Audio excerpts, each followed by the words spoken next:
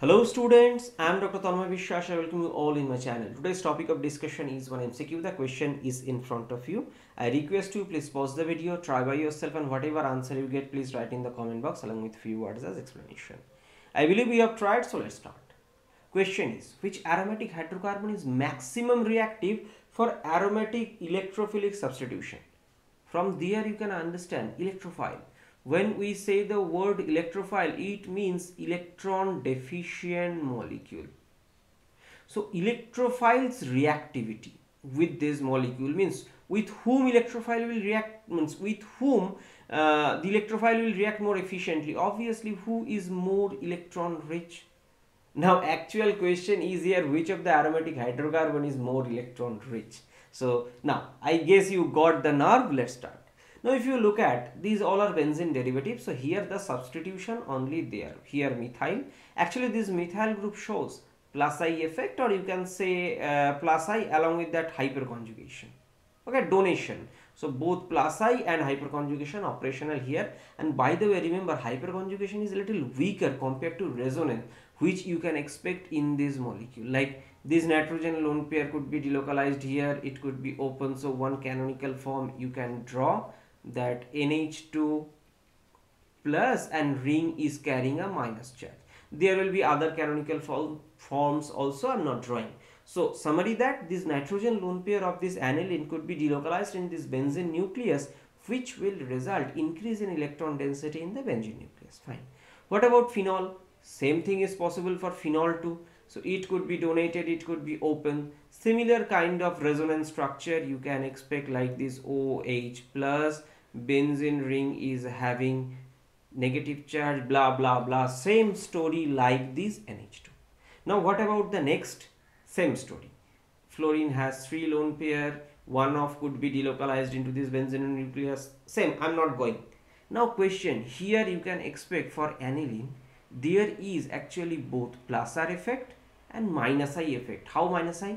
If you look at this nitrogen carbon sigma bond, so if you look at this nitrogen carbon sigma bond, this is polar and nitrogen is more electronegative. So nitrogen is donating electron density this direction and withdrawing electron density this direction because of minus I. So minus I working that direction, plus R working this direction, and in this case plus R is dominated over minus I.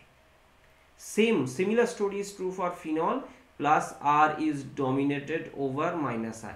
But if you look at this fluorobenzene, for halobenzene, this is the truth that in this case minus I is dominated over plus R, means actually they are not at all are donating, they are withdrawing.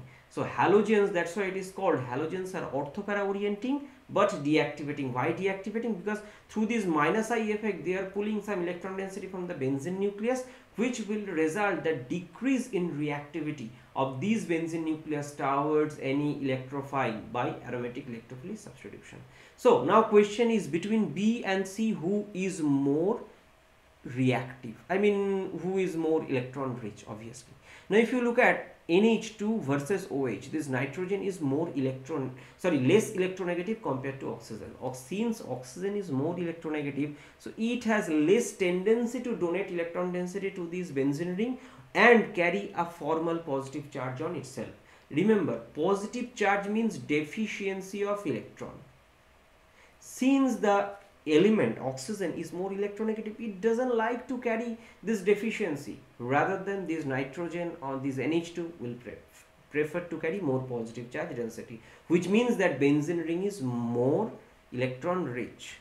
Okay, so here if you look at, although oxygen has 2 lone pairs, but still due to electronegativity nitrogen will delocalize its lone pair into this benzene nucleus will more, and consequently this ring will be more electron rich and it is more active for aromatic electrophilic substitution.